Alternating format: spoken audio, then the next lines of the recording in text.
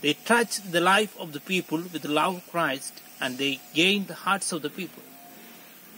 Invitation to become fishers of men became meaningful in the life of disciples.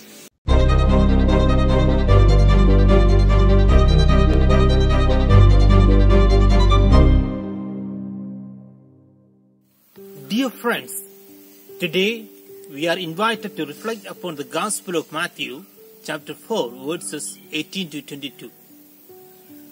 The Gospel scene is quite familiar to each of us. Jesus calls his disciple, or perhaps it's a vocation story of each disciple.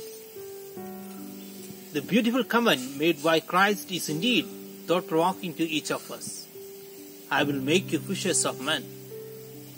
Jesus invites them to create a room in the hearts of the people, or to extend the love of God to the suffering and humanity. Or it is an invitation to get involved with the things that are connected to the human being.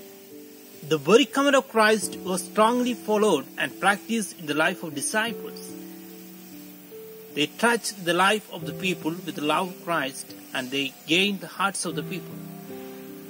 Invitation to become fishers of men became meaningful in the life of disciples.